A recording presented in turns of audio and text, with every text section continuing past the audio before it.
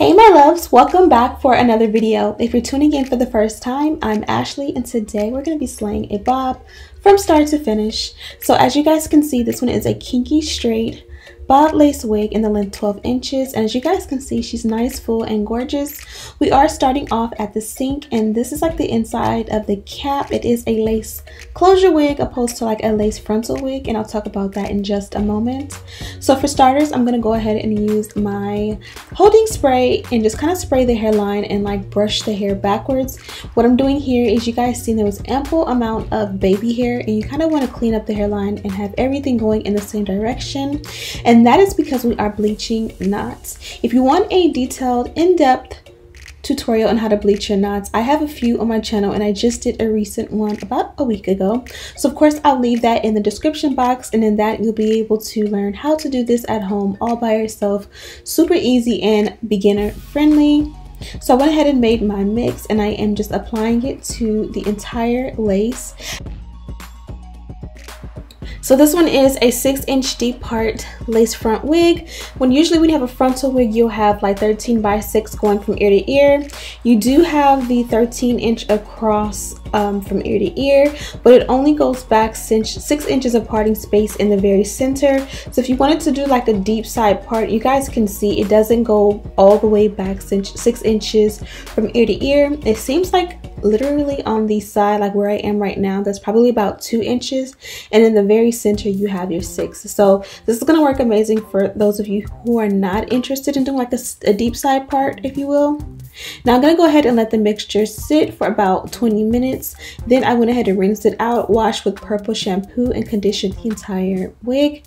Then of course I went ahead and let it air dry on the mannequin head, and now we are here.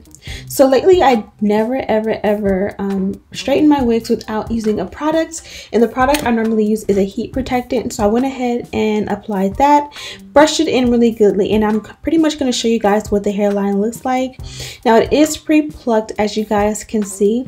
I would always recommend that you go in and customize your wigs yourselves. So even though this has a nice pre-plucked area, definitely go in and customize it to your liking. For the sake of this video, I definitely did not, but again, I always recommend that you do.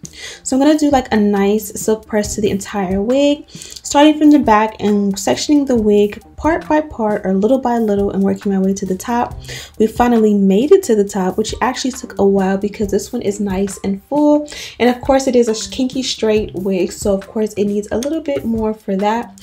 But of course, if you want to wear this as like an actual kinky wig, like how it was in its natural state, I kind of feel like it's more of an afro vibe, which is not really what I wanted to go for. I literally just wanted to have the kinky texture, but it still be straight, and to me this mimics African American hair texture the most. And of course I did use the chase method, and this is just going to help me to get the best results. You can see the smoke, and again, this is because I did use a heat protectant, and this is pretty much the heat protectant doing its job, but I'm not burning the hair by any means.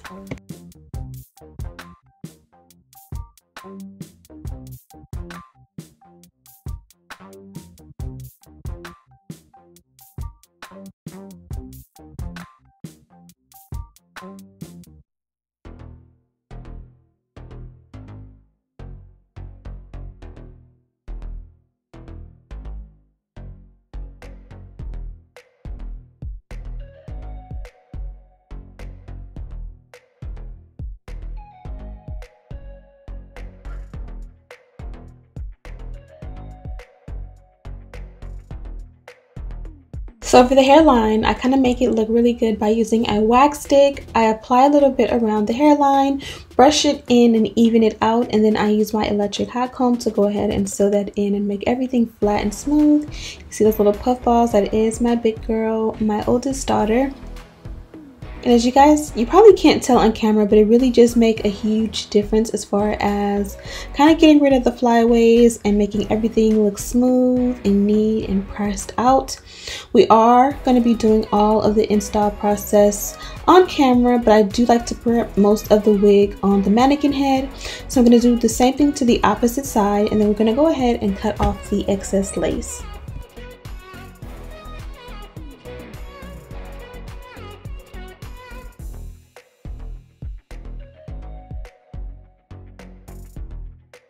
So now we're cutting off the excess lace, and I'm going to use an eyebrow razor. Now normally I recommend you cut the lace off on the hairline because you really want to cut the lace off to fit the shape of your hairline, and this is going to make it a little bit more mannequin like or uniform. But I thought I would just show you guys a different way. If you are uncomfortable with cutting the lace off on your hairline, this is definitely a safer way to do it because you can actually see what's going on. You can have, you know, a little bit more control. So if you are a beginner, this is a good idea to do it on the mannequin head. But again, for the best result and have the most, you know, like custom, natural looking hairline, you definitely want to do this and cut along your own hairline. And as you guys can see, it is super easy this way. You can literally see exactly what you're doing, but you'll also see the difference with the hairline when I put it on and how boxy it looks, and that's the only con I get from it. So this is what the wig should look like at this point. If you want to make it glueless at this step, go ahead and add an elastic band. In this case, I chose not to, but this is what we look like, a little bit crazy, but we're gonna go ahead and bond her on. You guys can kind of see how like boxy it looks. Like this isn't the natural shape of my hairline, and it may not be the shape of yours.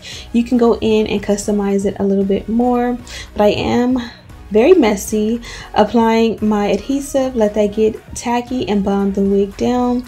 Now with the adhesive of choice of mine, this is only going to last for a day, and I'm going to have to reapply daily.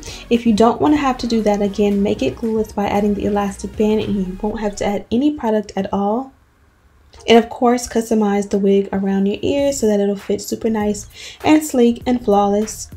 So for the mannequin head, I did do a center part, which as you guys can see was a little bit off, but I decided I wanted to do a side part. Again, I told you guys this is a lace front wig and you can't go ear to ear with the deep 6-inch parting. So I did a side part, but this was kind of the furthest I can go to the side. I couldn't really go too deep because it didn't go back 6 inches any further than this. Nonetheless, I made it work and it looked pretty good. Again, I'm using that wax and my heat to mold the wig into the shape and everything that I wanted. We're going to do a feather, and then I decided I didn't want to do the feather, so I did go ahead and straighten it back out. And you all will see that along the way. Also, don't forget to add your powder to your hairline and your parting. I did so on and off camera, and it turned out amazing.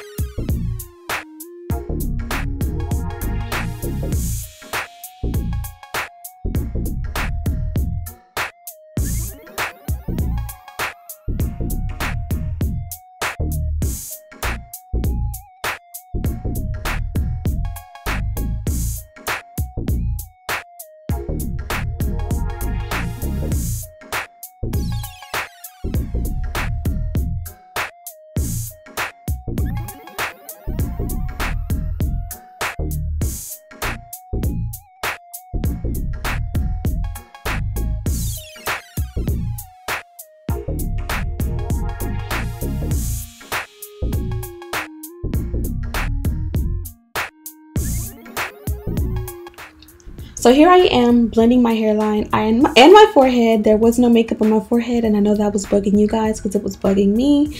But I went ahead and added my powder, and I just literally took my foundation powder brush and I just kind of buffed my forehead and kind of buffed it around the hairline, and that way everything will blend perfectly. Also, I'm going to take a contour powder in the parting to make the parting look a little bit better. This is what we look like with the feather bang. I absolutely loved it, but because it wasn't a deep side part, I kind of felt like it looked a little bit weird from certain angles. So I'm going to go ahead and just bump the ends, and it's going to make it look even better, more straight. And then once you do this, it still has enough body to where if you want to flip it back and do the feather, it still has the body for it, but it just looks a lot more better. Sleek, nice, super sleek bob. Absolutely loved this look. And of course it has that kinky texture, so it is more realistic to my own texture of hair. And this is the box that the wig came in, of course, and they of course give you their wig caps and an elastic band, so make sure you keep a hold of that for your glueless installs. And yeah, and that's pretty much it. Just stay tuned for my thoughts on this wig. And as you guys can see, when you add powder, it kind of blends with your skin tone a little bit more. Okay, so that pretty much was it. This is the packaging that the wig came in. You guys already seen the box. This one is their Kinky straight bob in the length 12 inches, and it's a size medium cap, and the parting is 13 by 6 in length. Now I kind of feel like the parting looks a little bit funky right there. It could be because of my cap or my braids, I'm not sure, but you can just take a little bit of powder and fix that super easy. As you guys seen in the video, I did do a feather bang at first and I loved the way that looks, but when I went ahead and pretty much straightened it back out, I really loved the way it looked as is as well. It kind of has an asymmetrical situation going on, but not too much. Like if you tilt, it looks asymmetrical, but when you go straight on, it kind of is a little bit more blunt. I did bump the ends a little bit so you guys can see how that looks, and it looks absolutely beautiful. You can also switch up the parting if you would like, and of course the hairline came super natural. If you want, you can go ahead and tint the lace so that you don't have to add powder. I just went ahead and used the powder because it's super simple and easy, and I did just place an order for a few different lace tints to try them out for you guys, so make sure you stay tuned for that. Again, this one did come from Dolago, so make sure you check them out. Link in bio for this one. Again, this one did come from Dolago. You guys know I work with this company often, so make sure you check them out. I have the link in the description bar as well as a list of everything I used to complete this look. So don't forget to like, comment, subscribe, share this video with your friends, and as always, I'll see you in the next one.